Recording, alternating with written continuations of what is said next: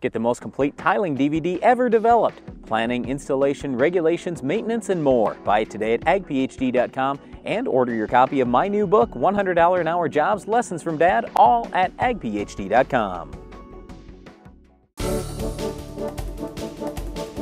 Our weed of the week is common knotweed. We're standing right by the shelter belt here because quite commonly that's where we'll see knotweed. Well, a lot of times it's right in the shelter belts and in the field approaches, this kind of thing, where there isn't as much competition. Common knotweed is one of those weeds that I look at it as kind of ground cover. It's one of those weeds where if there isn't a lot of shade there, you know, if you've got some breaks in your tree belt or in those field approaches where maybe you've got some compaction issues, it's kind of a tough weed, and if there's an opening, you can see some common knotweed getting through. Yeah, but unless you have that opening, knotweed isn't much of a problem. So in a corn and soybean field, in most cases, we don't really have much of an issue. Roundup still does a decent job controlling it. In the farmyard, that's where we see some issues sometimes when grass isn't growing and the knotweed's actually holding the soil down, and some kid goes out there and sprays a whole bunch of 2,4-D and kills all the knotweed. Don't look at me, you're the guy that did that. All of a sudden you have some erosion and your dad gets after you because, oh, now our soil's moving because he killed all those weeds. Well, okay, now here's the thing. We're trying to do the right thing. We're trying to get grass established, and how do you get grass established? Well, you control the weeds. Well,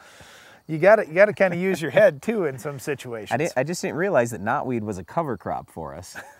Well, it is one of those weeds that can be tough to get. Now, if you're in lawns or in grassy areas, you can use a high rate of 2,4-D. If you're just using a light rate, you're not going to get it. It has so many growing points that it's just not going to get all the way through the system. So you do need to up your rate a little bit with something simple like 2,4-D. Well, there are other products that will control it too, like Tordon is probably the best thing you could use in pastures. But again, we don't see this problem very often in crops, so I wouldn't get too worried about it in corn and soybeans. That's all time for this week's Weed, but there's more Ag PhD to come after this.